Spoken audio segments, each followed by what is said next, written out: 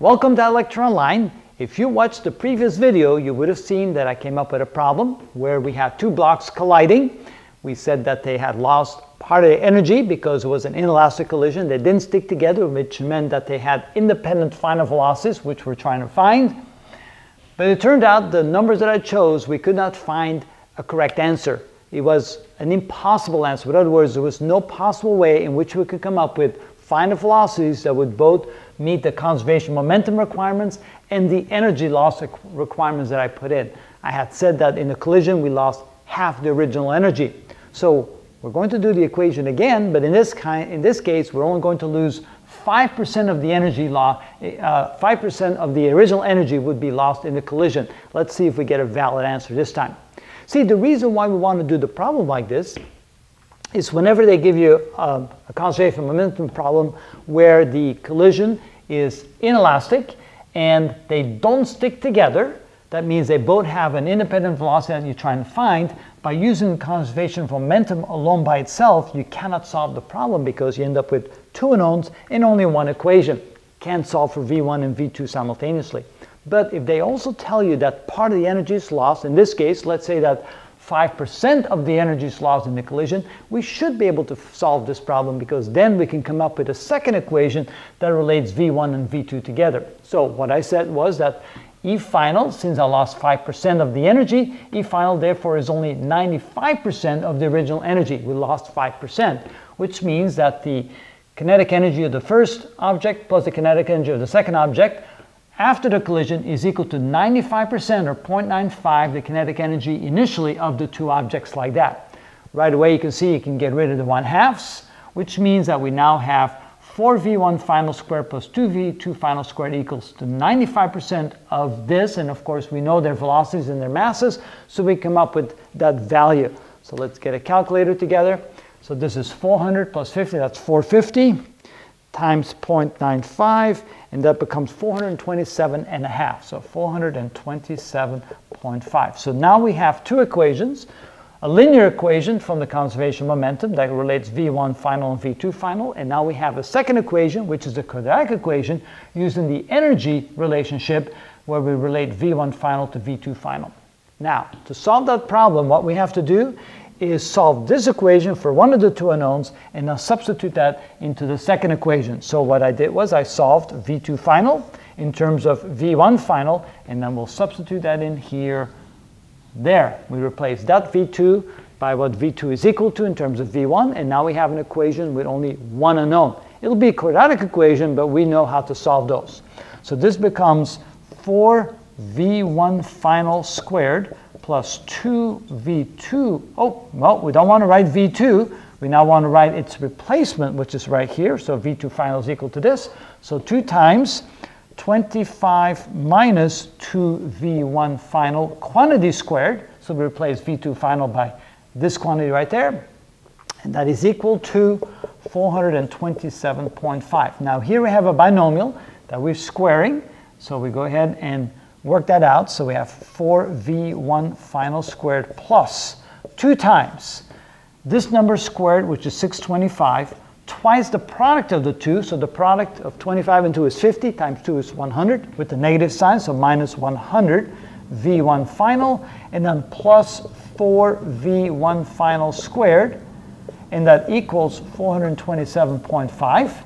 Now we still have to get rid of these parentheses, multiply everything by 2, see what we get. So we get 4v1 final squared plus 1250 minus 200 v1 final plus 8 v1 final squared equals 427.5. And so finally we're going to combine everything on one side to make it a quadratic equation that we can solve. So we get 12 v1 final squared minus 200 v1 final, and then we have 1250 minus 427. So minus that plus 1250 is plus 822.5 equals 0.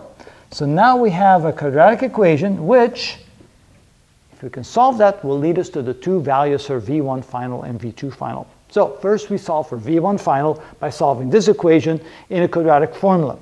So we have V1 final is equal to, remember the quadratic formula, it's minus b. B is this term right here, so that would be a plus 200. Plus or minus the square root of b squared, which is 200 squared. We don't have to worry about the negative sign since we're squaring it anyway. Minus 4 times a, which is 12, times c, which is 822.5. And the whole thing divided by, let's see here, 2a, which is 24. All right, so V1 final equals, this should give us two possible values for V1, and one of them will seem reasonable, the other one probably not. Let's find out. So this is equal to 200 plus or minus the square root of that. Well, we can just work that out altogether. So we have 822.5 times 48, that's 4 times 12 is 48. That becomes minus, and we add that to 200 squared. Okay, so we have the square root of 520, take the square root of that, we have 22.8, so plus or minus 22.8, all divided by 2a. So 2a would be, let's see here, that's 24. All right, so that gives us these two possible answers. If I take plus 22.8, what do I get? So that would be plus 200. Divide by 24 equals, I get 9.28. So V1 final is 9.28 meters per second. Or if I take the negative answer, so we have 200 minus 22.8, and divide that by 24, I get 7.38 meters per second. Okay, so we have two possible answers for V1 final. That means we have two possible answers for V2 final. Right away when I look at that, I don't really see any particular reason why either one of them can be possible. I have a bigger block with more velocity hitting a smaller block from behind, and I would expect that this block would indeed have gained some speed. Either it will be 7.38 meters per second or 9.28, I can't really tell yet. But let me plug those two values back into this equation to get the corresponding value for V2 final, and that might give us a hint as to which of the two might be possible. All right, so V2 final is equal to 25 minus 2 times, let me use the first answer, 9.28. And let's try that. So, is it 9.28? I got 9.38 on my calculator. Oh, 7.38, sorry. 9.28 is correct. So we have 25 minus 2 times 9.28 equals, so V2 final will be 6.44 meters per second. All right. If I use the other possible value for V1, so V2 final is equal to 25 minus 2 times, I use 7.38.